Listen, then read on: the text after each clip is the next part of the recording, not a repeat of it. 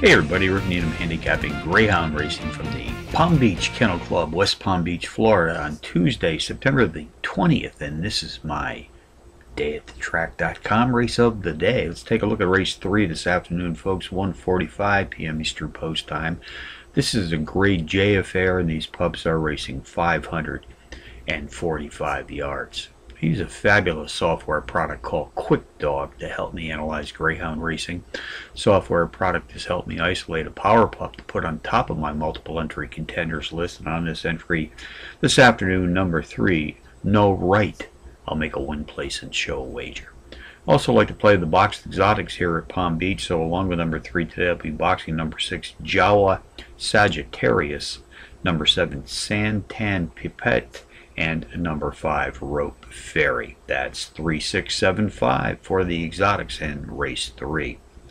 QuickDog software has helped me find a pair of very playable power pup long shots. I suggest win, place, and show wagers on both of these entries. The first comes in race 6, win, place, and show, and a 9-2 shot, number 1 Thundering Dynamo, and in race 7, win, place, and show, and a 4-1 shot, number 1 TRS Rickster.